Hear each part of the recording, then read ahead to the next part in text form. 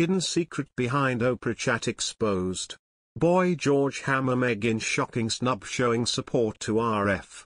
Boy George, 60, appears on Sunday Brunch on Channel 4 this morning to talk about his gig at Kenwood House next month.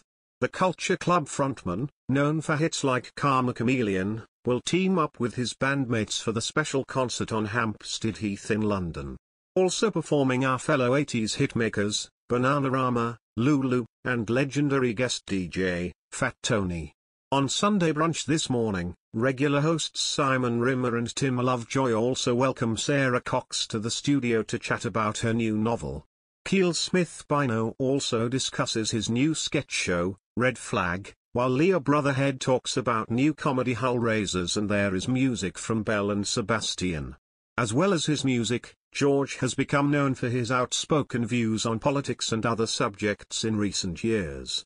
One such occasion came in March last year as he let rip at the interview Meghan Markle and Prince Harry did with Oprah Winfrey for CBS and ITV.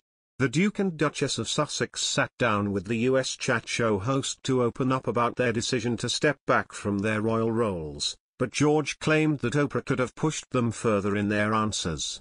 One of Meghan's claims to Oprah was that a member of the royal family had spoken with Harry about what color the skin of their son Archie would be when he was born.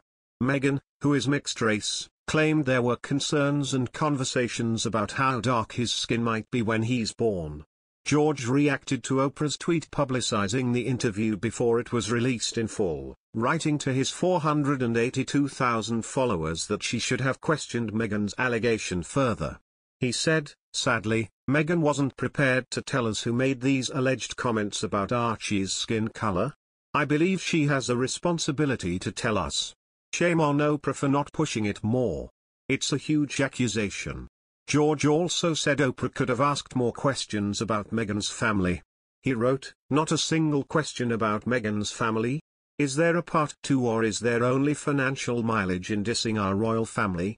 George also claimed he did not have anything against Meghan or the royal family. Recently, Prince Harry and Meghan Markle did not want to be a part of Queen's balcony tradition, says close friend. Royal author and Meghan Markle aide Omid Scobie denies that the couple was snubbed from trooping the colour event, insisting that they themselves opted out of the momentous occasion. Writing for Yahoo News, Scobie said Harry had spoken with his grandmother about the possibility of not attending Trooping the Colour long before last week's announcements. The Sussexes thought it inappropriate to appear at the balcony moment as they were no longer working royals, he added. Meghan and Harry quit as senior royals in 2020 and moved to the US with son Archie. After a year, the couple welcomed younger offspring, daughter Lilibet, together. The Sussexes have been controversial royals ever since their decision to step down from their duties.